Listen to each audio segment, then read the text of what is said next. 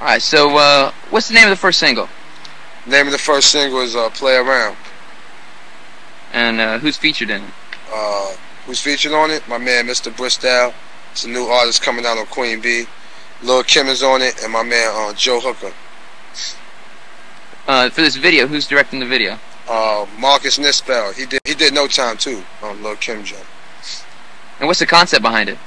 The concept is just us, trying to stop all the music from hitting the earth and blowing everything up.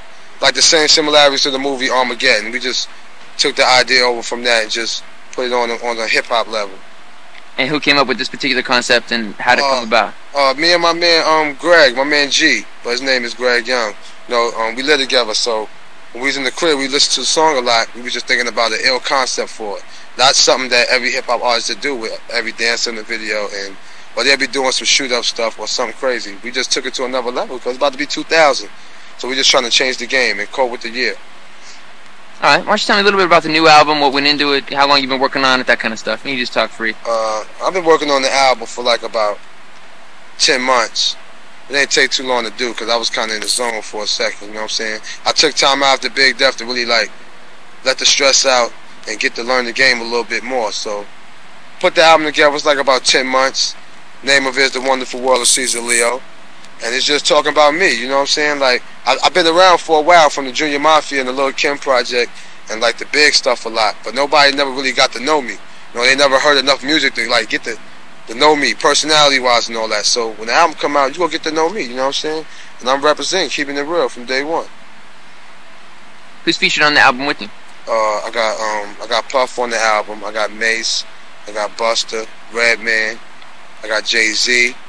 112, I got Kelly Price, I got Total, I got Carl Thomas, I got Shirley Pepsi Riley, I got my man G-Dep, I got Lil Kim, I got Mr. Freestyle, I got Lost Banger, I got my man Blake C, and that's the Junior Mafia. That's it.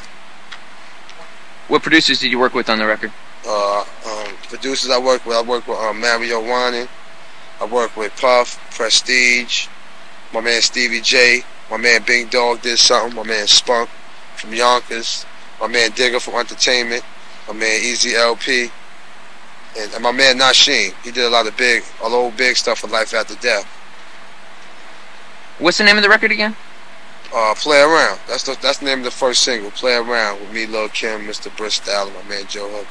And how'd you come up with that name?